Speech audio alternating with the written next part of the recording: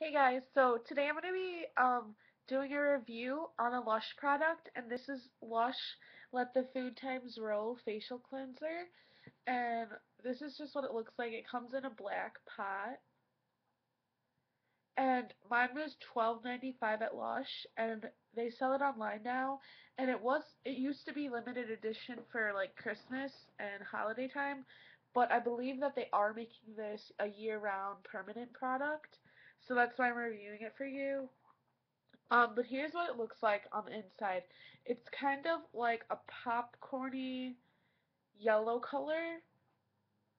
It's like a dark yellow color, not super neon, but it smells amazing. This smells so good. It's like sweet corn, and it does have popcorn in here. It's like one of their like ingredients. So yeah. So basically what you do with this is you pinch off a pea-sized amount. So like I would take about that much or less. And then what I do is I put that in my other hand, and then I just put water on it and mix it up into a paste. And then from there you just put it on your face.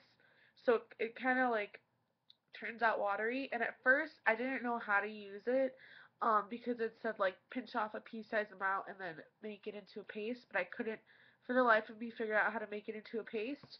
So what I would do is pinch off however much you're going to use, put it in whatever hand you're like not dominant with. So for me, that's my right hand. So I put it in my right hand, and then while I have the sink running, I just splash a little bit of water on it, and a little bit goes a long way because you don't want it too watery. You want it to be like a nice paste. So a little bit of water and start mixing it.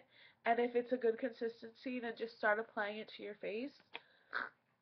So yeah, it's like a gentle exfoliant. It's not as harsh as like their ocean salts, and it's a good everyday cleanser.